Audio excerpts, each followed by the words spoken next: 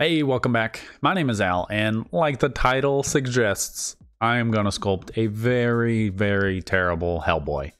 So stick around to the end, you'll see this atrocity, and we'll talk about why I even put this on my YouTube channel. Alright, so I'm in CoreMini. This is another lunge sculpt. This is like number 10 or something. That's awesome. And starting with a large brush size, and I'm just going to move down the chin. So this whole sculpt, instead of 30 minutes, this one took 20 minutes. So I get a lot accomplished in these 20 minutes, and it's been sped up to about half speed here. But found some really great concept art on ArtStation that was released a couple days ago, and it had a very interesting nose. The most prominent feature of this fan art was the nose, so I loved it. Loved the style. So you can see I got the horns in there using clay buildup, and it had this, I don't know what that ridge on the nose is called.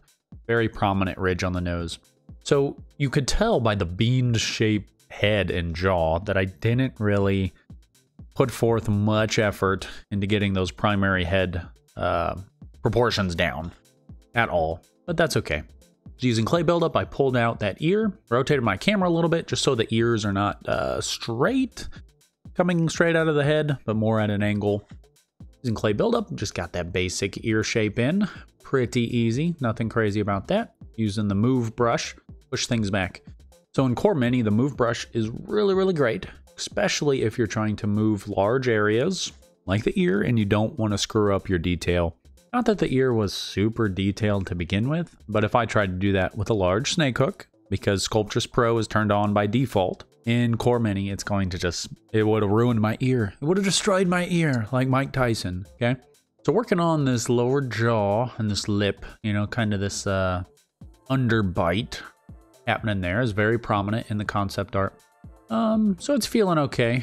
Things are going all right. Always rotate around. This was a speed sculpt, like I said. Literally only had 20 minutes. So it's super, super rough. Like those cheekbones way back by the ear. So my cheekbones are way here. If I push in my fat, I can feel it. And then my ear's back here. But in my sculpt, there's no gap at all. So right away, that's really, really bad. Getting the folds under the skin using the slash brush in CoreMini. I've said it once, I'll say it again. It is not like the damn standard brush in ZBrush. I definitely prefer that to the slash brush. Come on, Pixelogic, why can't we have the damn standard brush in CoreMini? Holding shift anytime I need to smooth out these forms. Looking okay, at least I'm getting somewhere. Going to do some slashes on these horns. You can see I'm still in symmetry, so I'm working symmetrically, which I should have saved those little gashes, those little cuts in the horns for later. But you know, it kind of resembles Hellboy right now. I wanted some smile lines, but really, it's like cutting through that chunk. If you look at my mouth here, this line, I know it's hard, I've got a mustache. This line doesn't necessarily cut through this chunk like that. So yeah, there's another mistake. It's just riddled with mistakes. But I really wanted to put this in here and challenge you if you are a YouTuber, if you're trying to be successful on YouTube. Not that I'm successful or ever will be successful. But if you are an artist, you create sculpts, I challenge you to put your crap out there too. So not just your finely tuned works of art. I wanted to share a piece that I did in 20 minutes that really didn't turn out. I hate this overall. You'll see that it just didn't turn out. I rushed it. It was 20 minutes, but I hate it. But that's okay. That's beside the point. I took my time, however much or little. I put it out there and just get your work out. I'm not saying that you should just always produce garbage. But I'm saying for me personally on this YouTube channel, there will be times when I put out garbage, and that's just how it is. But I think that's helpful because some of these awesome, awesome artists, you literally only see the good, finely polished sculpts.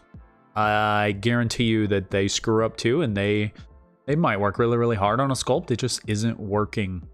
And the general public, we would just never see it, and that's okay too. But that's just kind of how creating art works. From time to time, you know, you can't have a masterpiece every single time. One thing that worked really well for me in this sculpt, although the peanut head, everything else I hate, nose was really quick and it's kind of cool. I don't hate the nose. The beard here, it worked really well for the amount of time I had for it. So up close, it looks pretty darn rough, but I'm literally just using the slash brush, holding Alt for those peaks, and then just using it normally for those valleys. Just get the illusion that maybe there's some hair there. This isn't perfect. It's honestly very, very rough. But like I said, for the few minutes that I spent on it, did the job just fine. I later go in, use snake hook, push, pull, just kind of breaking up the silhouette a little bit because it just wasn't good enough. Pulling out some of those strands of hair using those original slash marks as kind of a guide.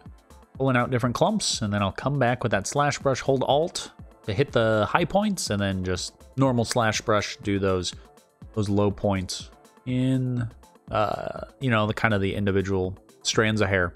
Things are working okay. The other reason why I wanted to post this, if you're still watching, was that I'm going to make another video and hopefully make a few tweaks to make it even, well, not make it better.